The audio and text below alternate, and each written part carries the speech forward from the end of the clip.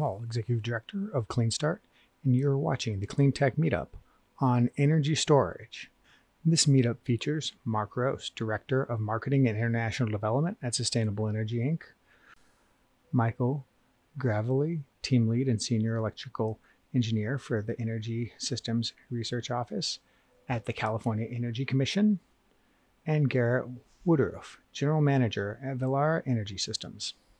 And first up, we're going to have Mark Rose, Director of Marketing and International Development at Sustainable Energy, take us through his presentation. Mark has been a regular attendee at these meetups and has always pushed the battery discussion, talking about new chemistries and new possibilities in it. So I would like to welcome Mark Rose. I'm going to get his slides up in just a second. And actually, so I'm going to go through the slides about halfway through. So hello. Sustainable Energy Inc. develops and will manufacture ceramic. Let me get your slides up so everyone can see them. All right, everyone see the slides? All right, we're good?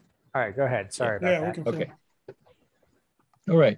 So Sustainable Energy Inc. develops and will manufacture ceramic semiconductor materials science applications, including batteries, solar thin film, and substitutes for rare earth materials.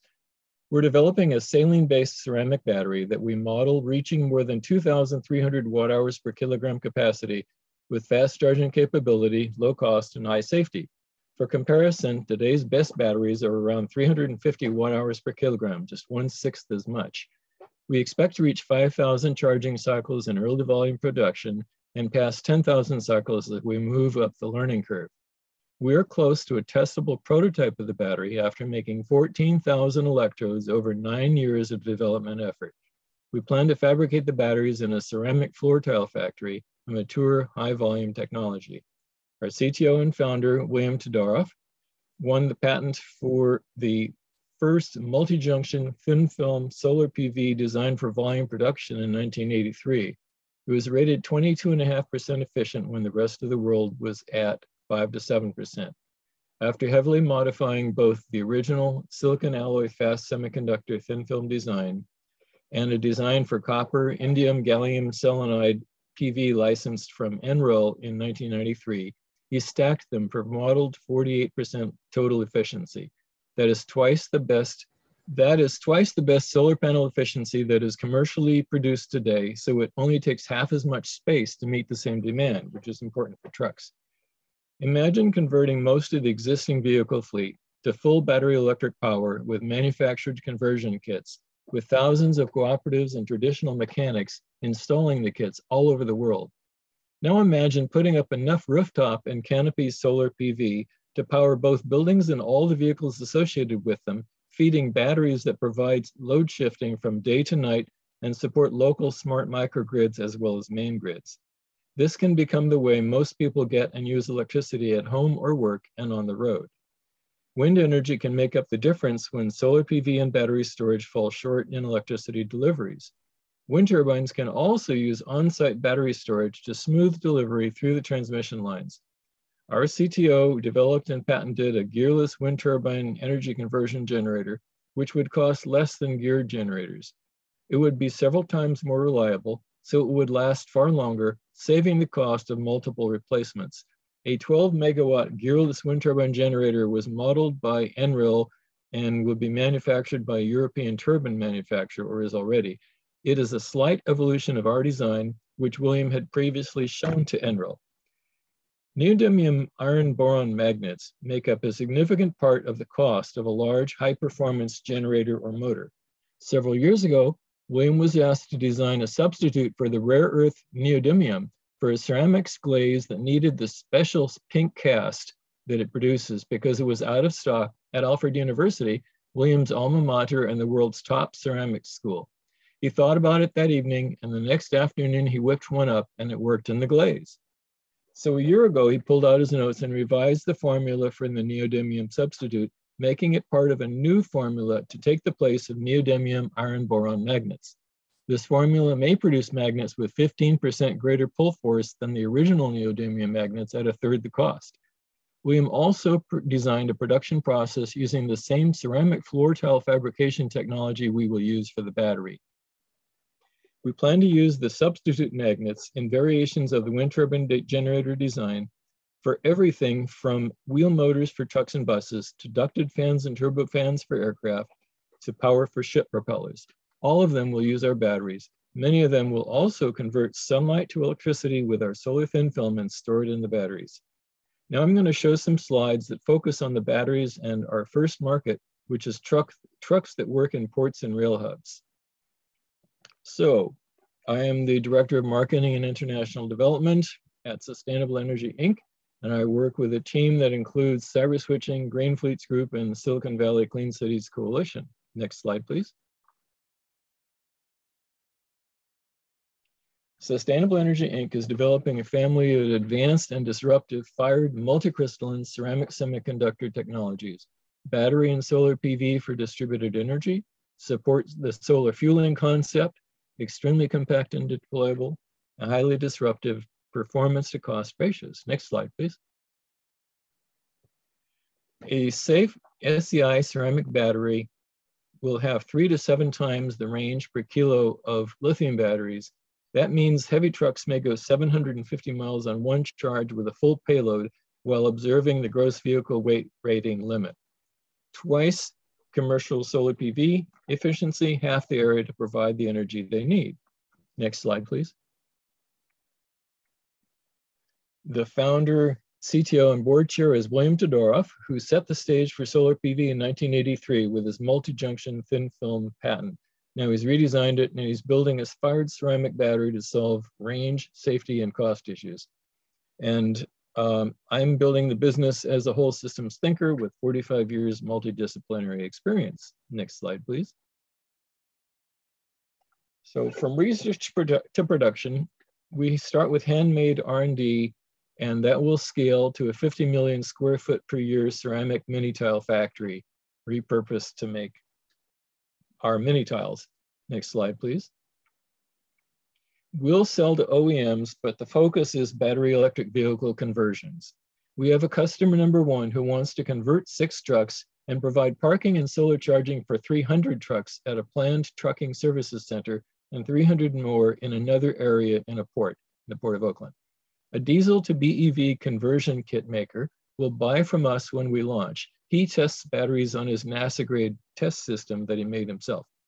We plan to convert 8,000 Class 8 trucks to BEV for the California Air Resources ban on diesels with engine model year 2009 and earlier in ports and rail hubs during 2022. The ban starts January 1st of 23. Then scale with both trucks and buses. Next slide, please. So we're going to swap SEI batteries and Ed Monfort's motors in and diesel engines out for long range and full payloads. The I can't deal with, okay. Utilities are aiming to make I-5 a West Coast electric highway for commercial trucks. Next, and we have a person in our network who has sites all up along I-5. Now this map shows you the percent of residential customers with solar storage cheaper than the utility retail rate. And that would likely also apply to where the best sites are for truck purchases of solar energy instead of from the grid. So California is 90%, Arizona 85, New Mexico 84, Texas 60. The Appalachians and the Northwest are not good places for it, but you can see most of the rest of the country is pretty good. Next slide, please. How to understand the economics. The cost of batteries and solar PV is a drop in the bucket compared to global GDP and to climate chaos costs. Cost is saved during financing for no net negative cash flow. And I just lost my slide, Michael, okay. And paid off in 2 to 6 years, depending on the application. If customers own a battery electric vehicle, photovoltaics, and storage and management, and can realize their full value, they can increase disposable income by 25 to 30% after paying off the financing and achieve prosperity. The reason is that throughout most economic classes, people spend 15% of their income on transportation and 10% for electricity in the United States. And outside the United States, it's 15% for electricity. That's where the 25 to 30% comes from. Next slide, please. Onward, converting and charging trucks, buses, and aircraft. That's where we're headed. And we have done a bunch of designs of aircraft. Next slide, please. Thank you very much. All right, thank you very much for that presentation there. And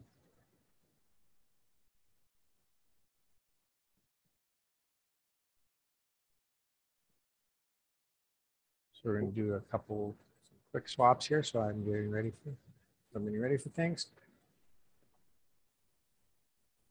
So next, I would like to welcome Michael Gravely to present. He is the team lead and senior electrical engineer for the Energy Systems and Research Office at the California Energy Commission.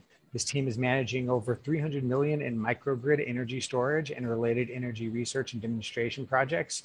In this role, he oversees the full spectrum of research activities to improve the California electrical grid, including assessing future energy storage needs in California and addressing the grid-related issues associated with integrating higher concentrations of renewables.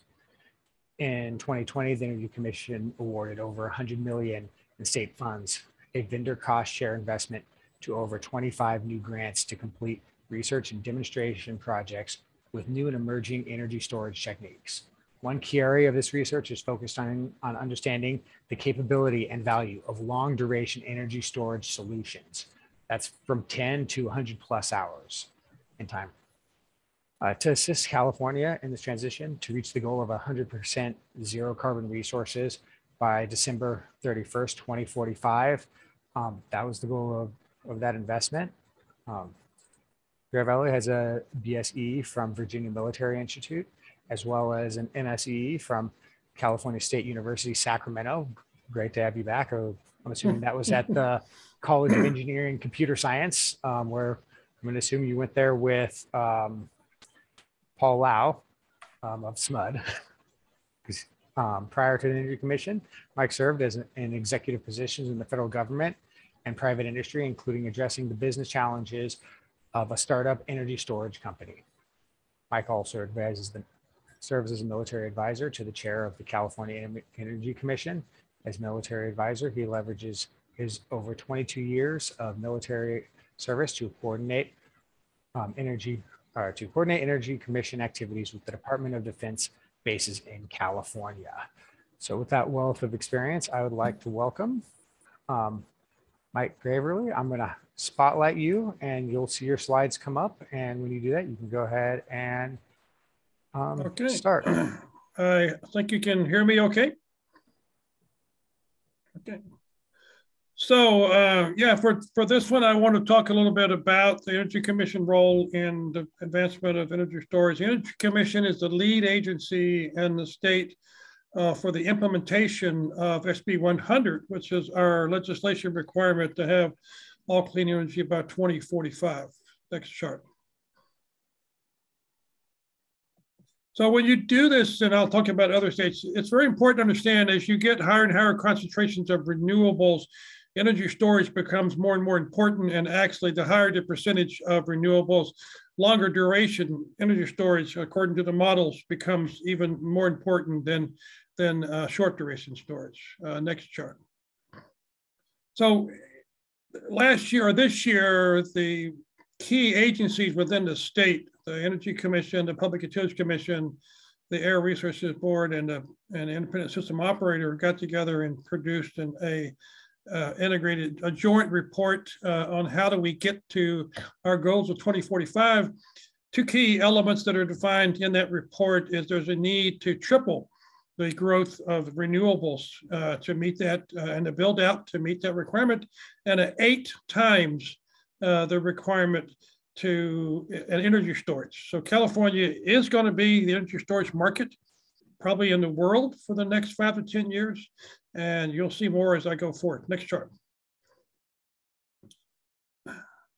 So California, I was actually selected 20 years ago when I entered the Energy Commission for my energy storage background. And over the last decade, We have done a wealth of projects, everything from residential to customer side to grid scale, and the full spectrum of technologies from large scale like compressed air and pumped hydro to utility scale, flow batteries, flywheels, advanced batteries, zinc batteries, and we have quite a few projects that are using lead acid battery, lithium ion batteries.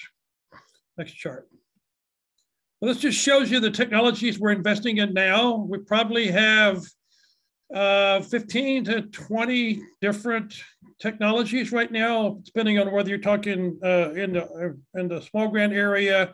So we actually award grants in 3 areas. One is applied research, one is demonstration, and one is in market facilitation. So for applied research is basically when you're building your first prototype, and technology demonstration is you have an operating system and you want to grow it, or you grow closer to commercialization. And in technology demonstration, we focus on barriers and permitting and things to make systems work better. For example, we're funding a energy storage guidebook to help California cities site up to a 1 megawatt size storage in their facility and help them with the permitting process.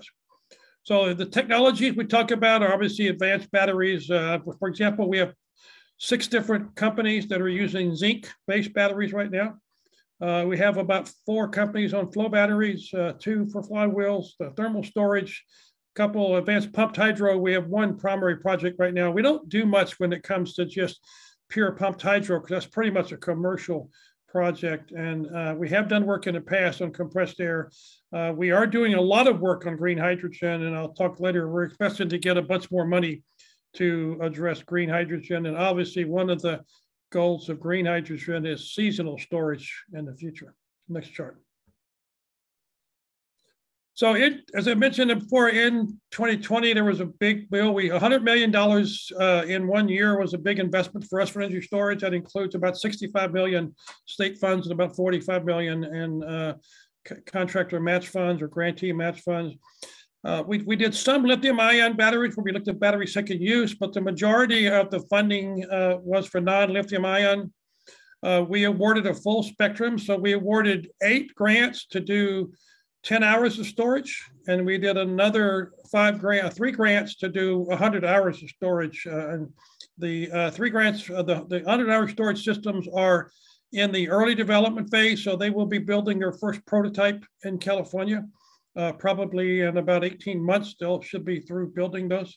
And then we also awarded 2 $1.5 million grants, one to the university and one to, just a second, my light goes off in this office here. After you sit still too long.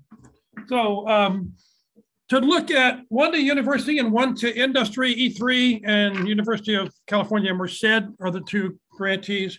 And looking at long duration storage, and as California goes to the future, how should we mix up that? Right now, the current model shows 90% of the storage should be short duration, which is 4 hours or less, and 10% it should be long duration. I expect that number to grow as we get down the road and learn more about it. Next chart.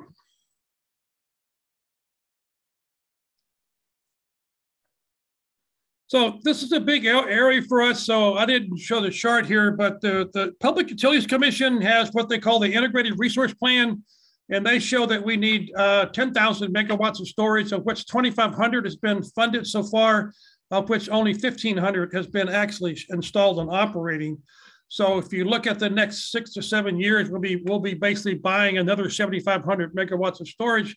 And that plan I talked about that we did with the multi-agency says we need another 20 to 30,000 megawatts of storage after 2030 to reach our goal by 2045. So you're talking about a huge change and huge opportunity for energy storage. One of the big questions for us is the different durations and even defining what is long duration. For California, we're defining long duration as starting at 8 to 10 hours, as I mentioned, the grants that we do. And then seasonal is typically a week or more, but we're starting to look at those. One of the things I'm trying to figure out is what is the duty cycle. So I mentioned we have 4 different grants that are doing 100 hours of storage. And so the question is, if you have 100 hours of storage, how do you use it? And then when it comes to seasonal, there was a legislative workshop recently on seasonal storage that is looking at that. And so one of those questions becomes, you know, if we're going to have kind of an energy reserve like we do with a national fuel reserve, a state energy reserve in the future. But, you know, we're trying to struggle. If you've got a technology that you're going to use once every 2 or 3 years, and it costs you $50 million, how do you finance that, and how do you maintain that? Next chart.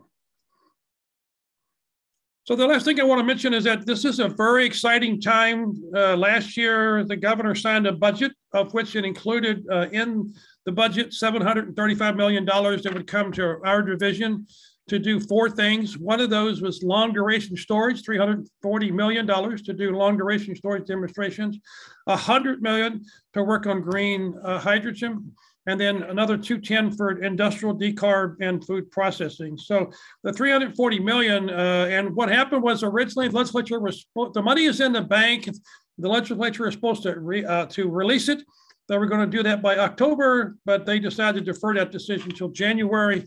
All indications are eventually they will approve this and we will get the money to do that. And in this one, we'll be looking at projects that are in the range of initially 1 to 5 megawatts for 8 to 10 hours, and then later 5 to 10 megawatts. One of the big challenges in these projects is to get financing. When you look at all the projects we have in California, most of them are power purchase agreements.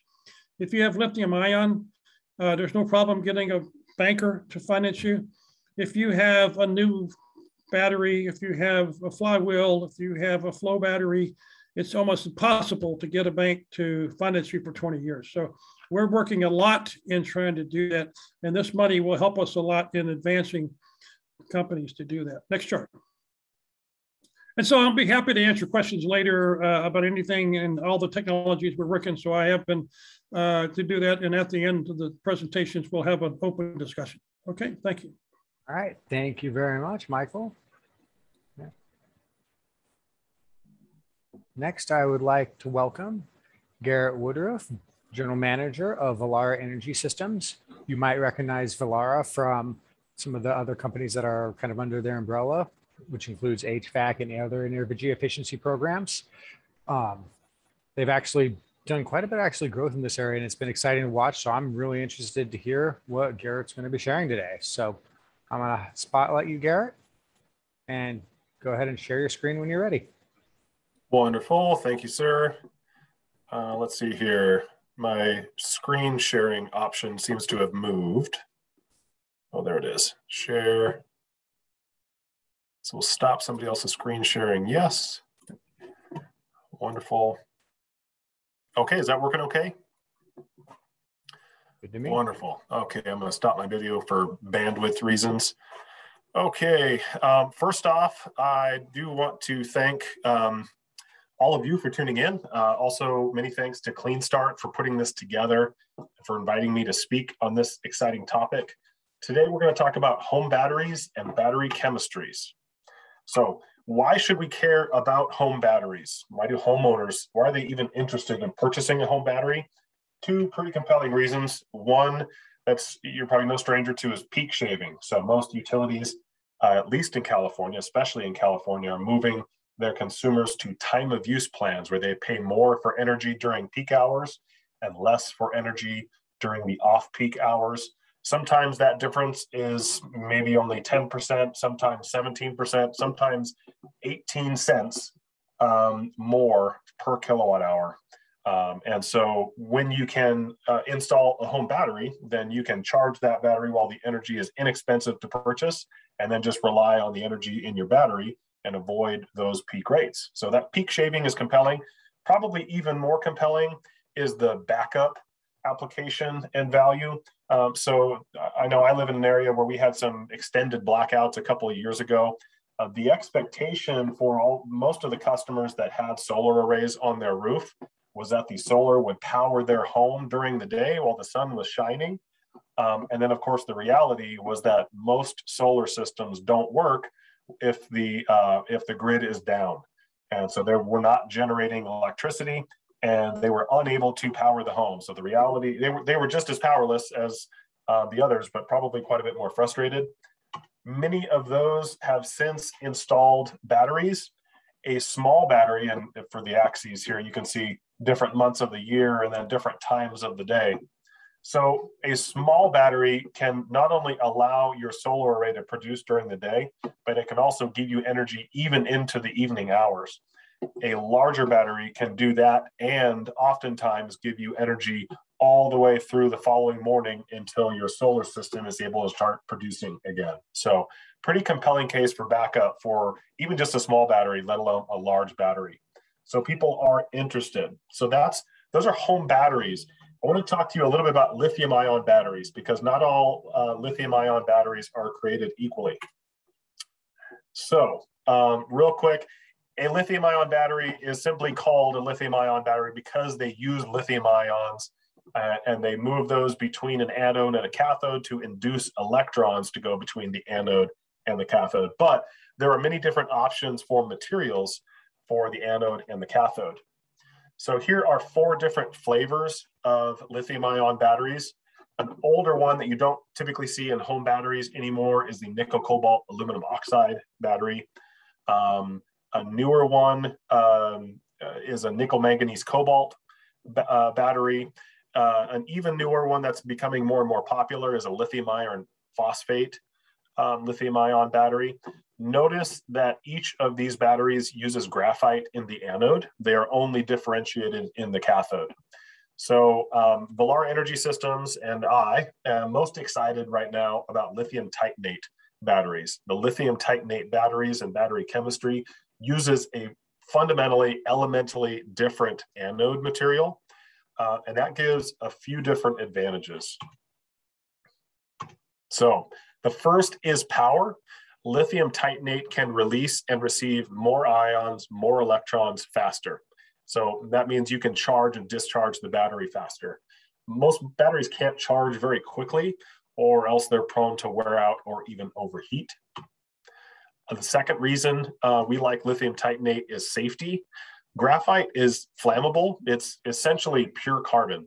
And it is a 2 out of 4 on the NFPA flammability scale. And contrast that with lithium titanate, which is non-flammable and a 0 out of 4. Third reason is useful life. Lithium titanate just lasts longer. It doesn't grow dendrites and wear out as quickly as a graphite anode does. Another reason is that lithium titanate is more tolerant of extreme temperatures. So a lot of batteries will claim that they're operating through, let's say lithium ion batteries, will claim operating temperatures of down to -4 degrees Fahrenheit and up to around 122 degrees Fahrenheit.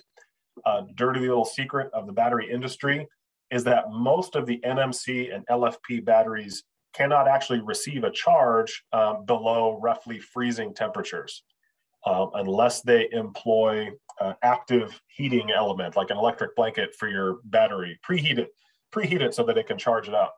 The reason for that is that graphite, when it gets below freezing, you run the risk of lithium plating if you try to charge the battery. So many of them won't charge below roughly freezing temperatures, but can still discharge down to about -4 degrees Fahrenheit. Contrast that with lithium titanate, which can go all the way down to -22 degrees Fahrenheit, all the way up to 131. Okay, how'd that picture get in there?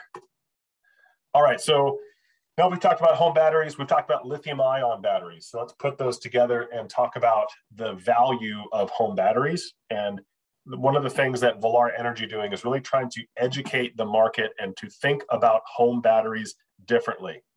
So another dirty little secret of home batteries is usable energy. So when a home battery is installed, the installer will set a lower limit and an upper limit on the state of charge. Essentially, batteries wear out too quickly if you let the battery state of charge get too low or too high. So LFP batteries, for example, typically installed with a lower limit of about 15% and an upper limit of 85 to 90%. But 15% to 90% means that only 75% of the battery is actually usable on a daily basis. Contrast that with an LTO battery, which you can take all the way down to about 4% and all the way up to about 99%.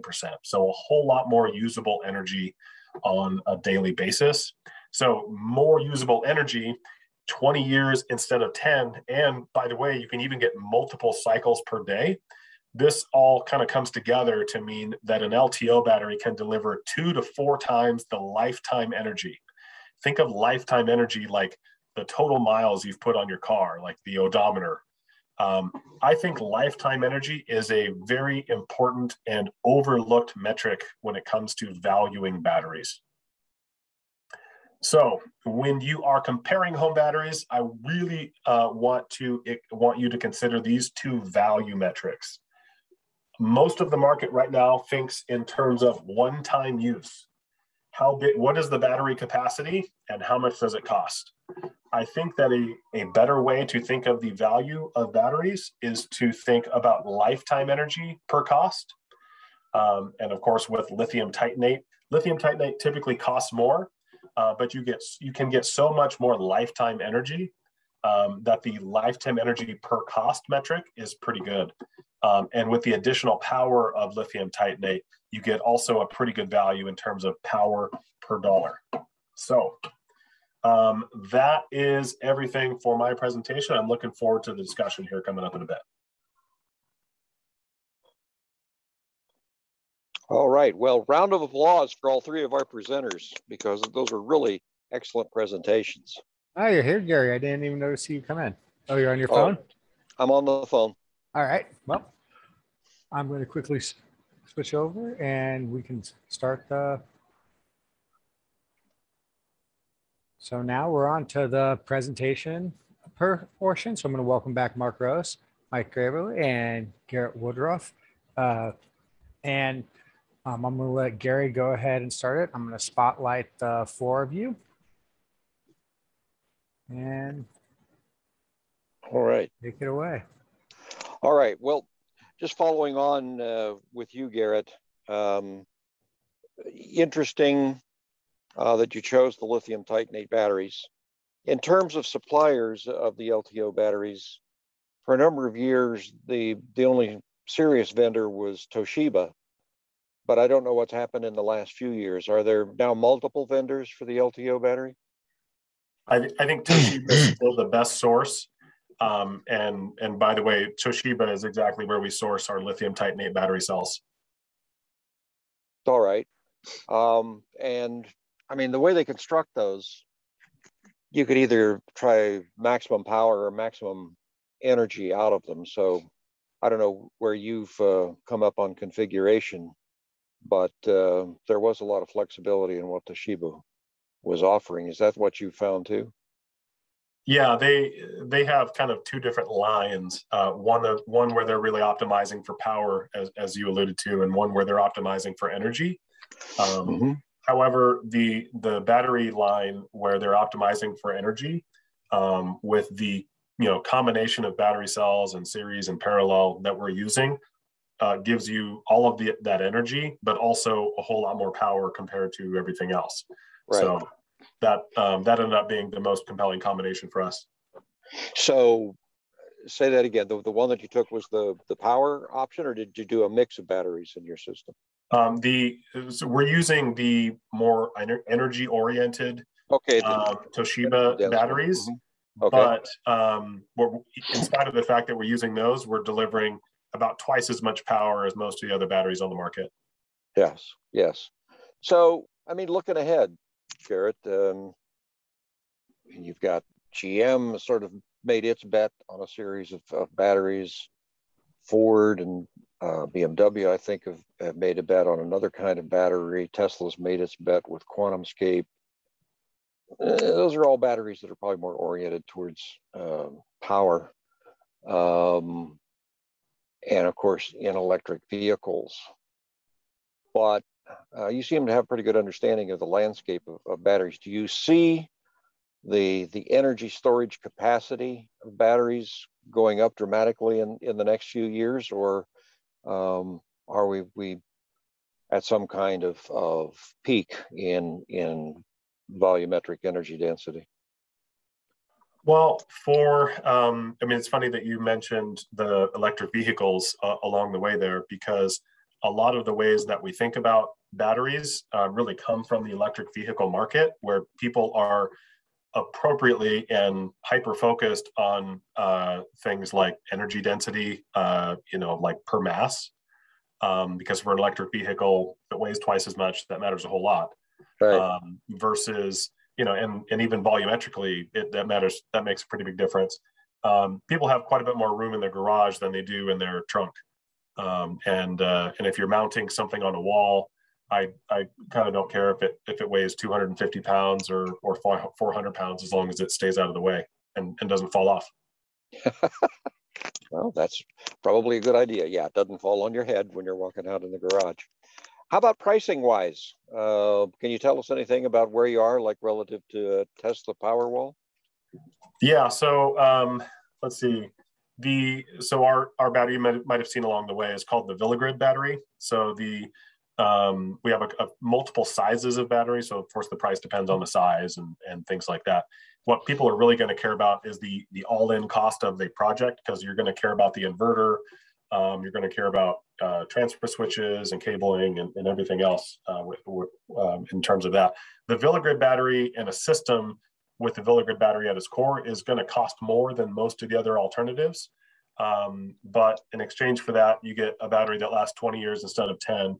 So you got double the useful life and roughly double the power. And I don't know how to measure fire safety, but better safety, in my opinion. So when you talk about putting a system into a home, are you talking about 10 kilowatt hours capacity, 15 kilowatt hour capacity? What's your thought in terms of where you see the sweet spot? Yeah, so we have two primary sizes. One is 5.75 kilowatt hours. The other is 11.5 kilowatt hours. How long those are going to last, the answer to all those kinds of questions is always it depends on the home and the time of the year and, your particular usage and the day and even your mood. But we picked those sizes because for a lot of homes, we think that 5.75 kilowatt hours will probably get them roughly through peak hours. So if they're focused on peak shaving, then we have a smaller battery that can serve that need pretty well for a lot of folks. And 11.5 kilowatt hours for a somewhat efficient home can actually get them all the way through the night if they're careful about their consumption and if they're if there's an extended power outage. So that's the reason for those two sizes is, hopefully a 4 or 5 hour peak rate period, and then getting somebody through the night so that their solar is producing the next day. All right. Well, that's very interesting. Do you have any intelligence built into the battery system, like a communication capability with the utility to use it as a dispatchable resource? Ultimately part of the microgrid type systems? Yeah, I didn't want to cover too much of the product because I wanted to be more technology focused, not too salesy on this. But yes, there is monitoring available. California Rule 21 compliant, CEC approved, 1741 SA. So it's even the systems that are already installed, I believe, could be configured to become a distributed resource for a forward-thinking utility. All right. Well, sounds like you've got a lot of opportunities there that in the way that you're going to develop that battery system and where it might evolve into the future. So let me turn back to Mark. Different set of questions. Give me a sense, Mark. I mean, very good presentation there, but where are you in manufacturing capacity now? We saw the thing on trying to do the investment in a manufacturing facility on your slides. Are you manufacturing any substantial quantities of those now? I heard the metric on several thousand something was being produced, but in terms of full batteries, can you give us an idea where you are on that?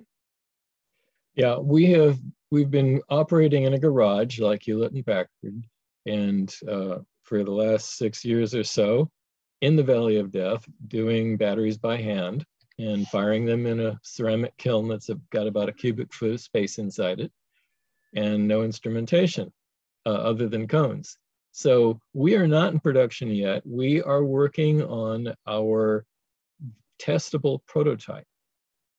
And once we get that done, so we've been going, you know, it's said that batteries are harder than solar, and they are.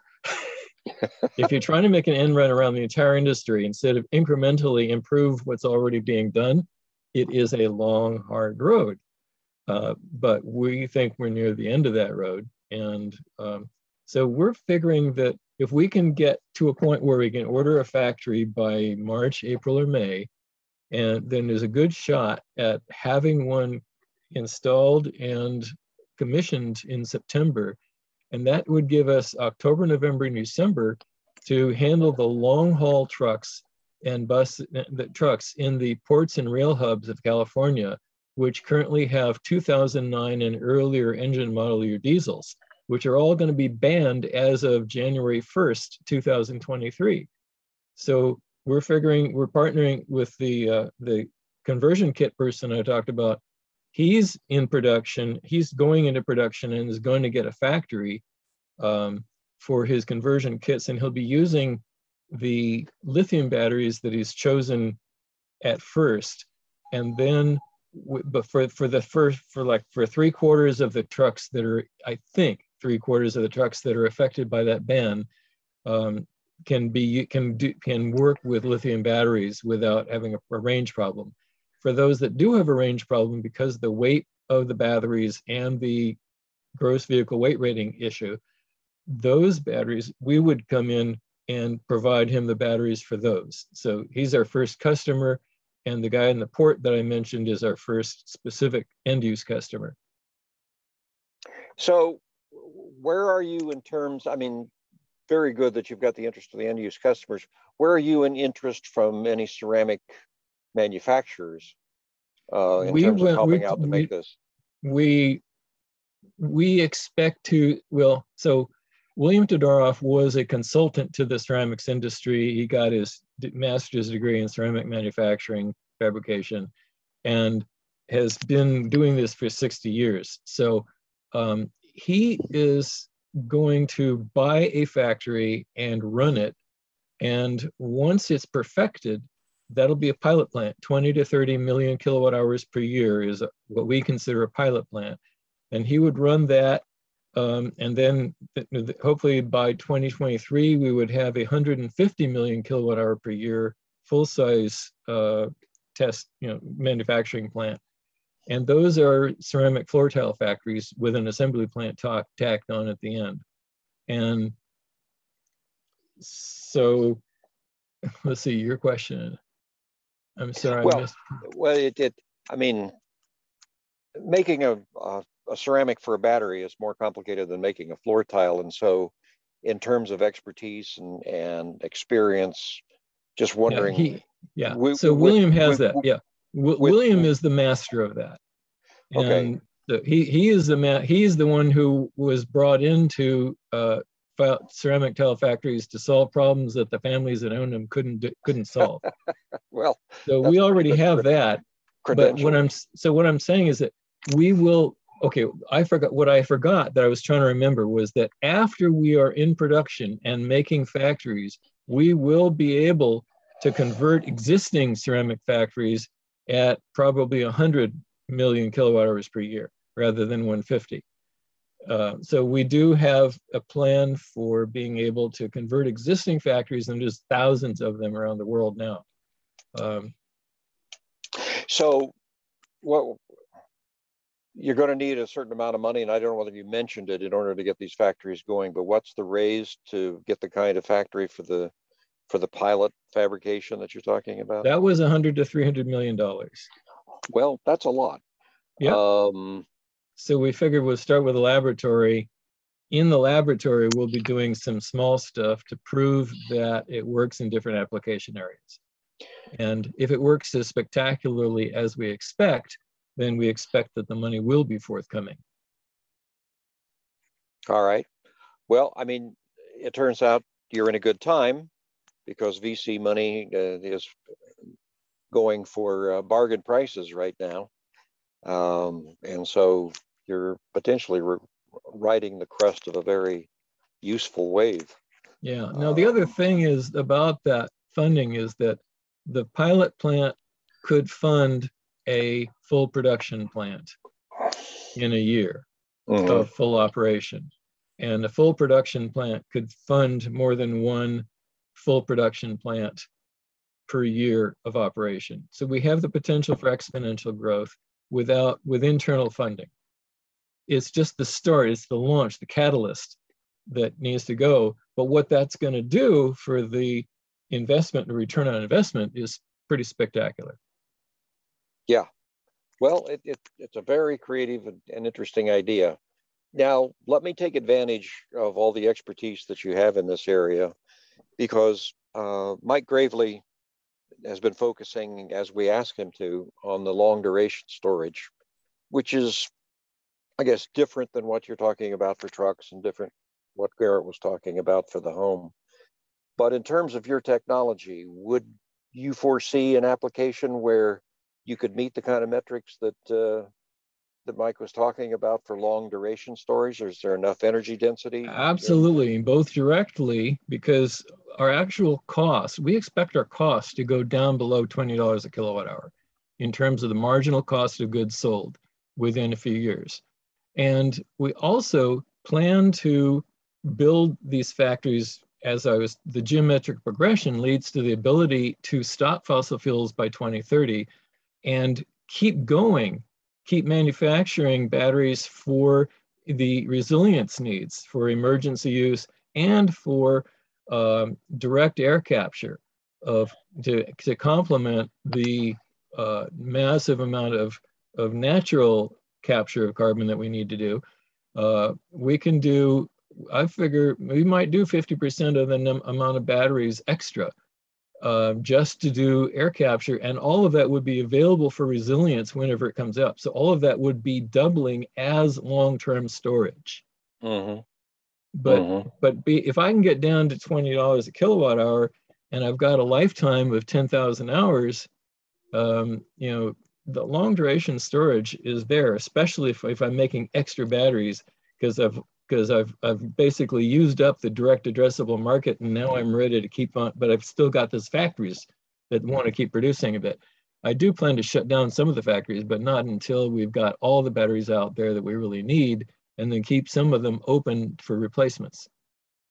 So volumetrically, just as the size of what you're talking about there, I mean, you said you saved weight, you do have a higher energy density. I would expect then that compared on the stationary side to a lot of what's being done with lithium-ion batteries now, for the equivalent performance, your facility would be much smaller. Is that correct? It would be smaller, and I'm guessing if we're at the 1 or 2 kilowatt hours per kilogram, we're probably also at 1 or 2 kilowatt hours per liter. And so that's sort of close. I don't know, you know, we'll find out how exactly close it is when we know exactly what actually works in the battery. Well, it's a very exciting prospect. There was a question I saw that came up on the application for the marine market, and I don't know whether that was for ships coming into port or something else. Okay, but well, that would start with, you know, we would start with shoreside power, but I'm actually talking about powering the ship. Now, in 1975, I designed a mast and spars for a Dynaship sailing cargo ship, which would be 180 foot tall mast, 185 foot mast with 90 foot spars. And it came out at 15,000 pounds instead of 200,000 pounds because I made a fundamental design decision. The idea there was that you have sails, and when there's enough wind to push the ship to the hull speed, you engage the propeller as a generator and you store that electricity in batteries. And I didn't even know I was going to have batteries back then, I didn't know back then about the whole idea. uh, but the technology exists and will be furthered for doing that. And we also can use the wind turbine generator that I mentioned can be used as a large engine motor generator for a ship. You can have a series of them in a series of them if you need it. So yeah, it can be done. We certainly can make ships that can not ever need to buy fuel. Very interesting. Well, you've already done a lot of work on that, it sounds like. Yeah, I've been interested in that since 70. I worked on the ship thing was in October 75. Yeah. Well, Gary, we do have a hand up from Dan. Yeah, I was just going to go to that. So what's the question there, Thomas? Daniel, you have your hand up? Yeah. A couple of questions, Mark. What's the thickness of your ceramic? I imagine you're making really thin ceramic electrolyte types of the sheets. You said it's a saline, so is it a salt-based type of ceramic? No, we're actually making about 2 millimeter thick anode, cathode, and we're aiming right now at a solid state electrode, which would also be a couple millimeters. So we're looking at about 6 millimeter thick by about 5 by 7 centimeters in sheet size. Interesting. So you're seeing good results with that, because I know some of the other solid state companies, they're making really thin layers to increase the energy density via 3D printing, like binder jetting and other stuff. Our strategy is to make crystals in the kiln, profusion of multiple different crystals in the kiln, which are semiconductors. And we'll find out soon, really soon, what kind of result we get in terms of charging, holding a charge and that. But the volt open circuit is around 2 to 2.3, and there's something we're working on that might be 2.9, and the amps are up there. The amps are, it's designed for 50 amps around, plus or minus. It'd be interesting too to see what kind of results you can get, because the solid state, I know it's been notorious for like the lack of ionic conductivity in the ceramic material, and that's kind of you keep hearing 2030, like the big players right now, Saku and Factorial. You probably heard about them, Ford and BMW. They have something, so it'll be kind of interesting to see how this plays out, and look forward to hearing more about your stuff in the future. Thank you. We are trying to make an end run. I've got a question for Michael. You've heard kind of, Mark Roast, who's trying to develop a battery and manufacture it here. Valera, you guys are getting your batteries from, I think it's Toshiba. So when the CEC is looking at, investing in a lot of this new battery technology that's going to scale, how much does it consider, I guess, the supply chains for it and where it's kind of getting developed? How does it kind of weight that? Is it strictly on cost? So let me, we mentioned long duration storage, but I have to go back and explain we have the full spectrum of programs. So we have a small grant program that's $150,000. If you get that, you can get another $400,000.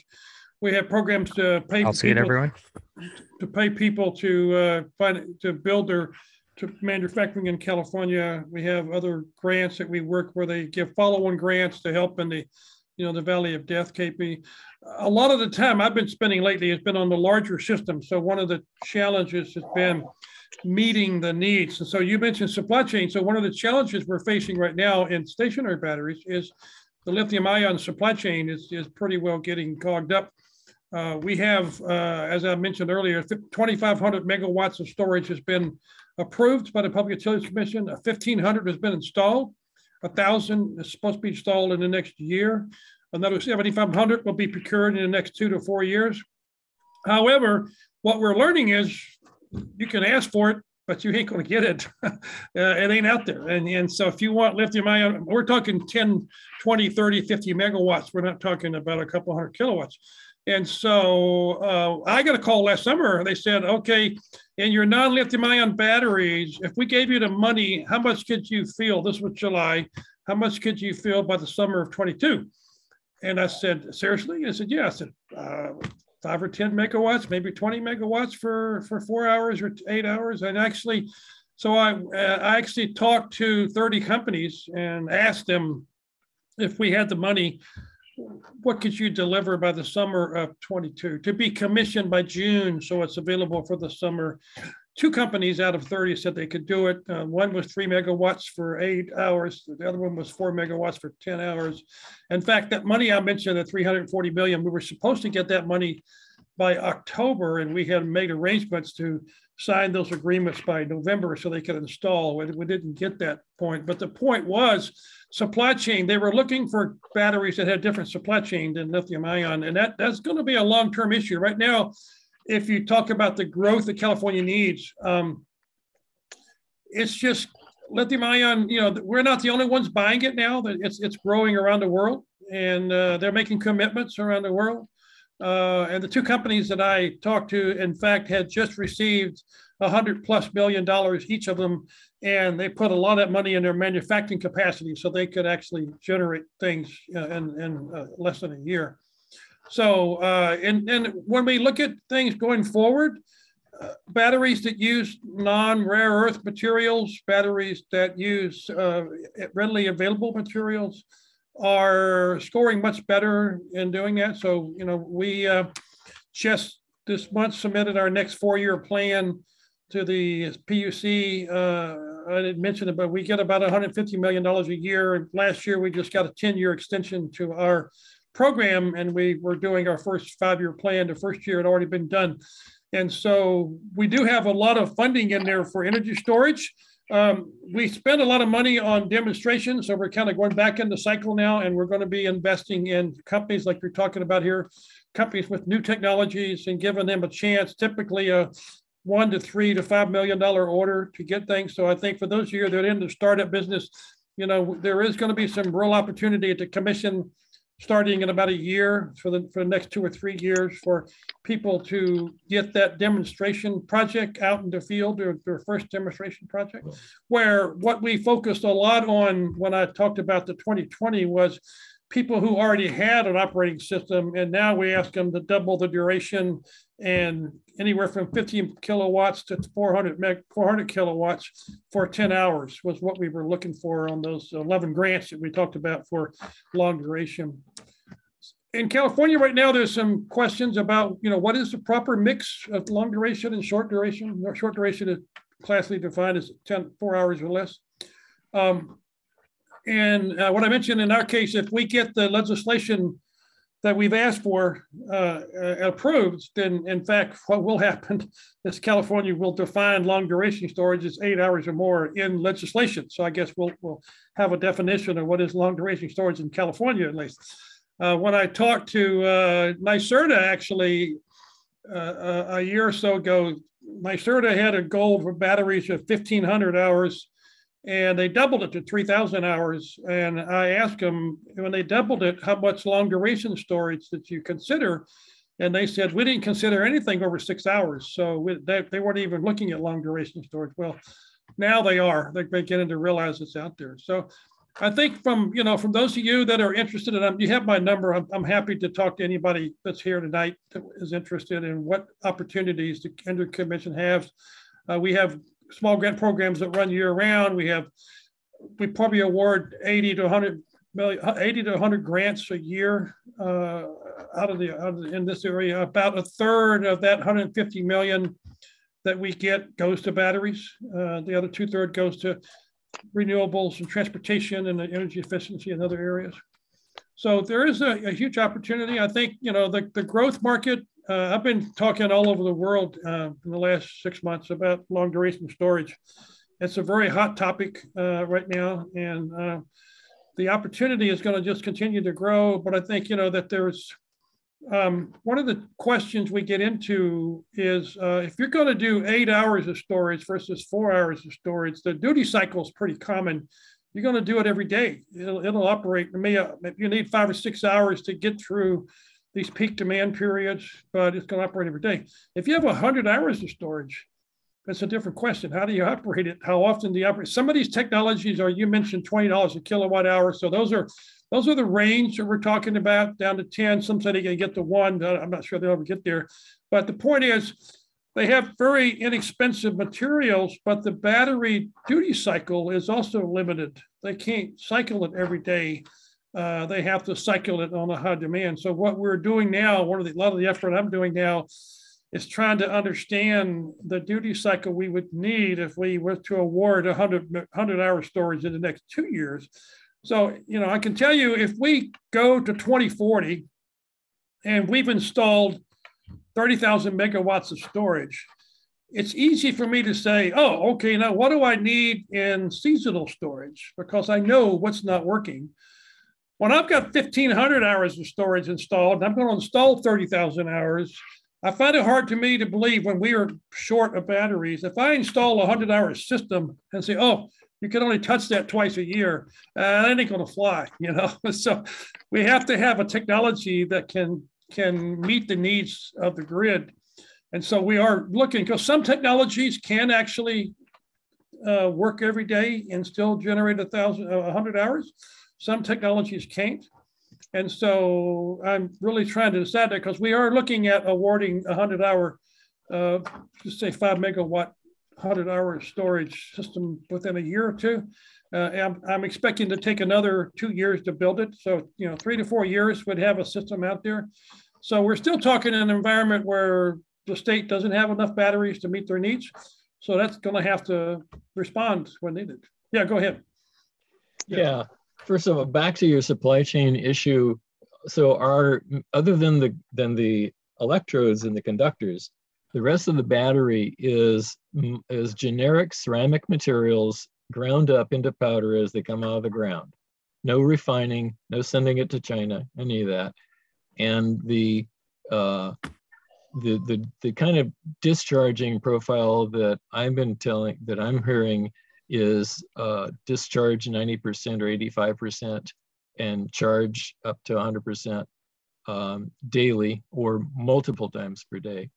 And because we're also looking at fast charging. So he actually said, he might be able, one model looked like 4 minutes to do from 20% up to 80% in a 160 kilowatt hour module.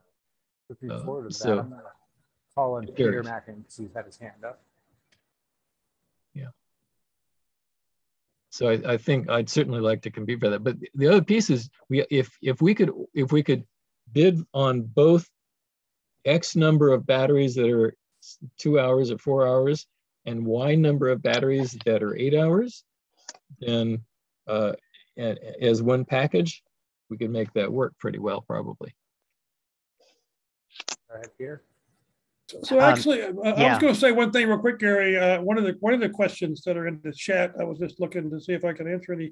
But one interesting question was, how many battery companies haven't made it in the last few years? So I mentioned that one of our high priorities that we're working with the investment communities. I've had many discussions. I'm working with them to develop what we call a bankability matrix that we would give to our grant recipients and say, this is the goals you need to strive for. If you can meet these points, then we think the investment community will come to you, not venture capital, but project financing. There's a lot of people that will invest in the company, but they're not going to pay for your demonstration. You need project financing to get there. And so the truth is, right now I'm working I've been here 20 years. I've probably had a dozen bankruptcies. I got 2 right now that I'm doing. One of them is a simple one that they don't have a project and we're just mutually agreeing not to go forward because they're insolvent. The other one has 5 grants that are batteries all over the world, all over the country. Actually all over the state. So we have 5 different applications and all these batteries are sitting there and the company is no longer around. So we have to work out the details. So what do we do with those? We have to remove them. Nobody wants something they can't get support for. So, and that impacts the investors see that. So, one of the challenges you run into, if I'm going to finance you for 10, 20 years, how do I know you're going to be around or someone's going to be around to support me for 10, 20 years? And we are getting, more support, but one of those companies that we're talking about has been around more than 10 years. And, it's not around anymore. So that's a reality. And obviously, one of the things we do is try to help companies help to grow their manufacturing capacity, help to grow their engineering force and things so they can have a better sense. So our ultimate charter, when you look at the money we get from the state every year, actually it comes from the ratepayers. Our primary money we get comes from the ratepayers. The 340 million comes from the general fund, but the ratepayers, and we have to give value back to the ratepayers in doing that. So, we are trying to commercialize products. So our goal is to have new technologies, innovation that's 5 or 10 years in the future that doesn't exist today. And I can tell you categorically, when you look at batteries, and I mean, Mark brought it up, look at the cost today. And I'm not sure, I saw your chart. I mean, I hear these stories of buying batteries for $100 a kilowatt, different things. We haven't been able to do that. I mean, I've got 50 grants out there buying batteries, and nobody's been able to buy it for less than 200, and most of them are over 300. Now, these are small systems, I agree. But, the grants that we have and the projections that they have are roughly 50% of the current cost of batteries. And most of them are there. One of the benefits of this lithium ion growth is it sets a price line. When people come in and talk to me, I want to start this company or whatever, I'm saying, well, here's the price point. If you can't find a way to beat that price point, you're not going to be competitive. And this is what you got to shoot for. So when you do, now I realize we work in R&D. So, R&D is expensive. And the projects we have, they have to do monitoring, they have to do analysis. So, there's a 50% buffer that we add to a project just to give us all the stuff we ask for. And they're not going to do that in a commercial system. So it's reasonable to say commercial prices are going to come down. But, it is, like I said, we have 12, 15 different technologies, and almost all of them are predicting that they can get to that point to compete on a price basis and a value basis. Now, sometimes when you're smart, the value isn't just the out the door price, as you mentioned earlier, it's the life cycle cost or other thing, it's the safety. We have a large system in California that's not working because of a safety issue. They had to shut down and they haven't restarted yet. So those are issues that have to be addressed. Lithium ion, I tell people, you have cell phones, you have a laptop. How many here have a battery that's 5 years old? How many here has a battery that's 10 years old? Well, not too many hands come up. Now, it's the same technology. It just may be refined a little bit, but it's the same technology. So there is a huge opportunity for innovation. And what we're trying to do is spur that innovation and provide opportunities. And so we're fortunate in our environment, because when we have a solicitation, we normally award 5 to 10 grants. We don't just award 1 or 2. We have enough for multiple opportunities, and we have enough so that we're trying. And again, we're encouraging people to build in California. We pay extra money for people to manufacture in California and those type of things. So we're trying to build it in California, prove it, and then sell it all over the world. That's our desire, and to do that. Excellent. Peter, now's your shot. Okay, quick before somebody else cuts me in. So what I was going to say was, was back about 15 minutes ago when we were talking about supply chain for the battery itself, you've got another problem you have to deal with, and that is interconnection process. If you're talking grid scale, you're looking at, well, first off, there's not going to be an open window next year at the ISO. You're going to have to wait till 2023. Then you've got to wait 2.5 years before you get an interconnection agreement. And then once you get your interconnection agreement, you got to wait for the utilities to build the facilities that allow you to interconnect. And that's a minimum of 18 months. So, you're looking at 5-6 years before you can interconnect that storage. So if you need it in the next couple of years, you ain't going to get grid unless you take something that's already in a queue. So new projects. I would only say that's true if you're doing transmission level. That's what I said. Grid scale. ISO. That's what I said. Grid scale. I mean, you can put a 20 megawatt system on a military base or a tribe on the customer side of the meter. That's correct. If you're going to do 100 megawatts And you're right. Those projects, you know, some of the things in the news today, you hear about HydroStar 400 megawatts. You're right. That's a 6 to 8 year process. Yeah, you can't even do 20 megawatts and expect deliverability from the ISO. Right. Even if it's behind the meter, you won't get deliverability. You may be able to connect it, but you'll be energy only at that point. Right. It is a challenge. And even on the customer side of the meter, interconnection is one of the challenges we run into, and we work all the time with the, and of course, for the behind the meter, it's the PUC and the utilities, but interconnection of anything, particularly the bigger it gets, is challenging because you have to run these studies as to how to fix the grid and everything else.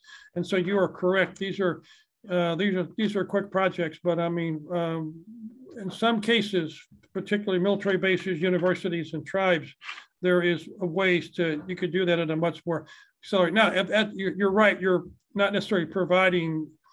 If you're going to provide grid services on the customer side of the meter, that also is a very complex challenge. Yep. So, Mike, there's a question that came up. We talked about the bankruptcies. On the other side of it, do you have any good success stories that things are close to becoming a commercial enterprise out of the programs that the commission has funded, or is it just too soon to tell? No, we've had, I don't, our different office follows them as in our report, but we've had 2 companies in the last year that were startups. They started with small grants in our business, and they built components for lithium ion, and 2 of them have just signed billion-dollar agreements. They got acquired, and as part of that, they were providing electric vehicle batteries and providing anodes and cathodes to those types of things. So components to lithium ion batteries that are better. And so we've had several companies that have been able to, we typically speaking, the small grant program that we manage, probably 50% of the small grants are able to attract venture capital funding when they're done with the grant. And so we have a very large amount of venture capital funding that goes with these systems. It's the project financing that is the challenge we're working now, not the venture capital funding. But yes, there are some big, I gotta get my light here. This room cuts off and then my computer will cut off just a second. So, you know, it's, yes, we have, and I can share those. I can share those with you. If somebody's interested. If somebody made a comment by email, I'm assuming you're going to share the presentation. So my email address is on my presentation. And if anybody has questions, feel free to reach out to me and I can share with you how to get in the queue with the Energy Commission grants and how the process works. And if you're interested, it'll come right in your email whenever they're released. And we release about 20 solicitations a year.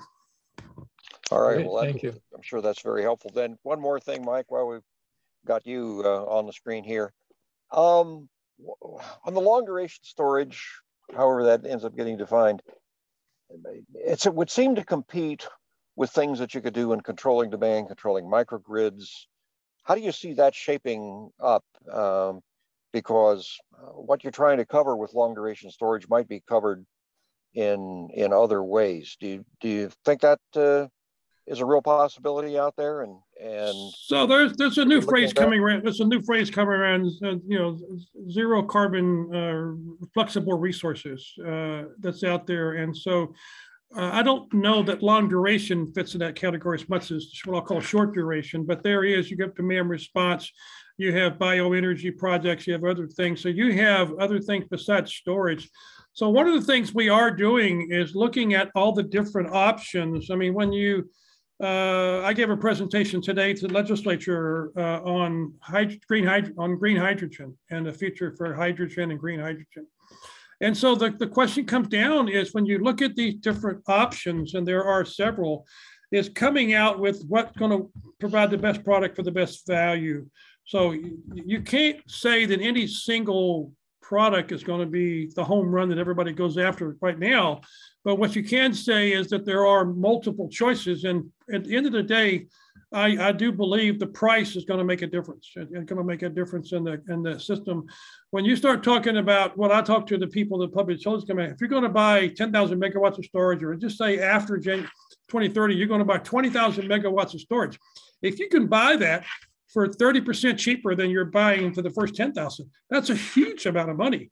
And it's worth in nurturing these technologies to get to that point. That's what I'm trying to do, is convince the agencies that control the money, to control the utilities, to say, look, you have to think beyond today's solution, and you have to think what you can do to help in that process, to give these technologies a chance to demonstrate their capability. At the end of the day, you're going to have to perform. I mean, these are long duration means it also means you're going to be around for 20 years, in addition to operating for, 10 to 100 hours. And so if you don't perform, it ain't going to take long. That's going to be over with quick. So you have to perform, and not everybody's going to do that. But today's world is very competitive, and most people have to incrementally prove their capacity to do that. I won't mention for Garrett's benefit, but another one of the projects we awarded in 2020 was for residential storage. So we awarded 3 grants, and each grant is putting in 15 sites at three different climate zones. And in addition to putting it in and making it work, one of the things you're doing is what Garrett showed, is looking for creative tariffs that we can offer to the PUC that will allow homeowners to maximize the value of the storage that's in their garage. And so this is all part of Title 24 and what they call JA 19. And so I'm JA 12. And so the ultimate value is, we want customers to be able to provide, demand response is easy, to export is more difficult. And so looking at those different values, it's how if we're going to have 10 million homes with solar on the roof and batteries in the garage, it's no different than if we're going to have 10,000 electric vehicles plugged into the grid. You have to assume them as a resource. And do you want them just to be a load, or do you want them to be part of the interactive grid? The software can do it. It's just the policies and the regulations that have to be updated. Right. Let me toss last question here to Garrett. I mean, obviously, great to see manufacturing coming into the Sacramento area, the systems you're building. Where are you on that curve right now? How many people do you think you're employing now, and what's your plan over the next year for the Vollara systems? Yeah, great question. Thank you for that. We have about 10 people on this team, this subsidiary of Vollara Energy right now. Next year, I hope to, 3 to 5x that. And in the very near future, we're in a pretty small, what I call boutique manufacturing facility right now. And in the very near future, we're moving into a much larger facility. So that should enable us to 10 or even 50x our production capacity. That'd be fantastic. What a nice industry for the area.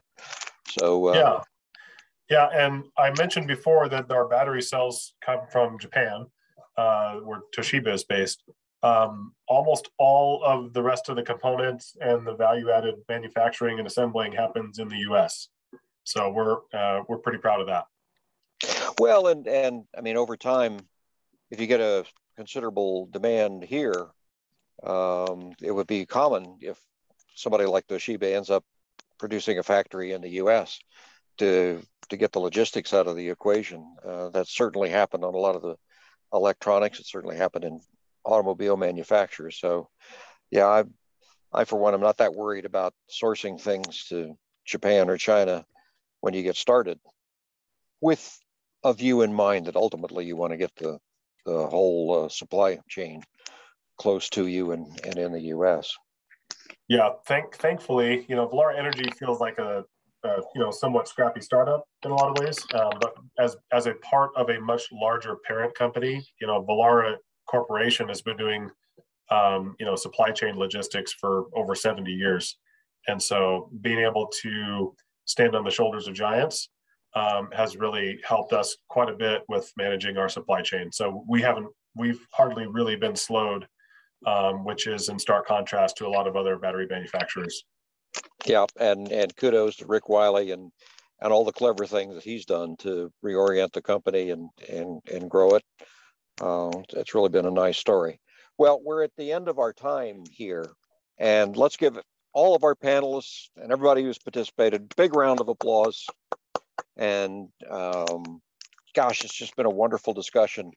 Another one that I'm sure we'll come back to in the following year because there's just so much going on. And thanks to Mark and Mike and Garrett for their participation. So over to you, Thomas, to wrap us up. I'll wrap this up really quickly, but I do need to ask one more question. And if you each can give, a really quick, short answer on it, because we had people actually email and ask us about this one, is what are you considering or thinking about on, I know this is short for an open-ended question, battery recycling? Garrett, what are you That for me? Yes, for all of you. Yeah, battery recycling is a really important consideration. Since a lot of people are motivated by trying to, be friendly to the environment. But when batteries wear out and are sort of unusable or practically unusable after 10 years, you really got to think about kind of cycling those down. And with the batteries that last 20 years, my feeling is that we have about another 10 years before we even have to begin to worry about how we're going to recycle the batteries.